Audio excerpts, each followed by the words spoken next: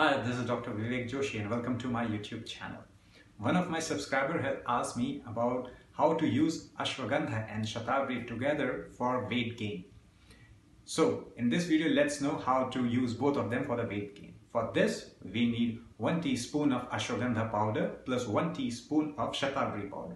Both of them we have to mix in a glass of milk. Plus we have to add half glass of water to it. Now this combination we have to put in a pan and we have to boil this for 15 minutes.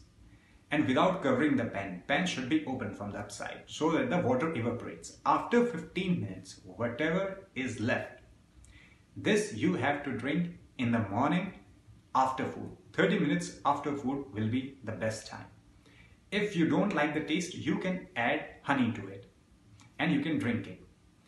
You can even drink it in the morning and in the evening also. You can just double the doses, whatever I have told, and you can drink the same in the evening also. But you have to see how your body reacts to these herbs. If your body is feeling very heavy whole of the day, or you are having a kind of a diarrhea, then you have to decrease the dose, not 1 teaspoon, you have to put half teaspoon. If all is okay, then you can drink it like 2 times in a day. Or if you drink it in the morning and then whole of the day you are feeling heaviness, then take it only 1 time, that's in the morning 30 minutes after food. That will be enough. Plus you should eat the food that increases the kapha in the body. Kapha means the water content or the heaviness in the body.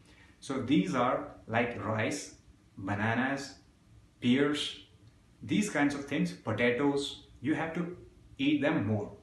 This will also increase the kapha in your body and it will also help in the weight gain. Plus these herbs will also help, plus they will improve the metabolism, so it will be easy for your body to digest all these foods. So in this way, you will surely have the good effects and your weight will increase. Take care.